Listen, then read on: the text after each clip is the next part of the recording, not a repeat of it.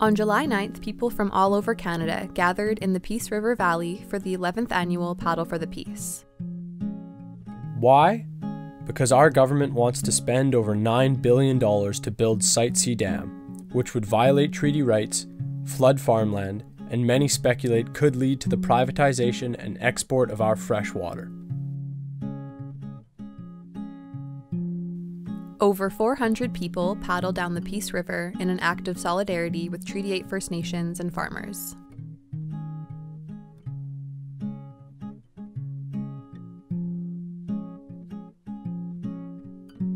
We sat down with Grand Chief Stewart Phillip on the riverbank and asked him to share his thoughts on the influence that young people can have in shaping the future of our country and the direction of our society.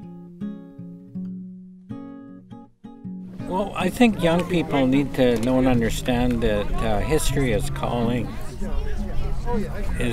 on them to stand up and pick up the responsibilities of caretaking Mother Earth. I think that young people know and understand that they're being called forward to be part of this battle. And so there's a certain a certain sense of underlying prophecy, if you will, with respect to what's going on.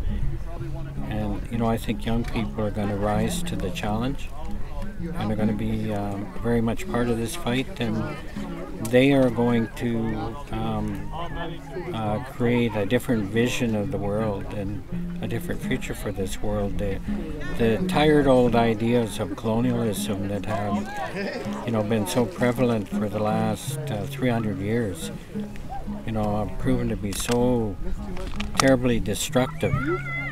And the ravages of climate change are absolutely undeniable. That I have faith that there is a historic and I think there's a spiritual timeline as to what's happening.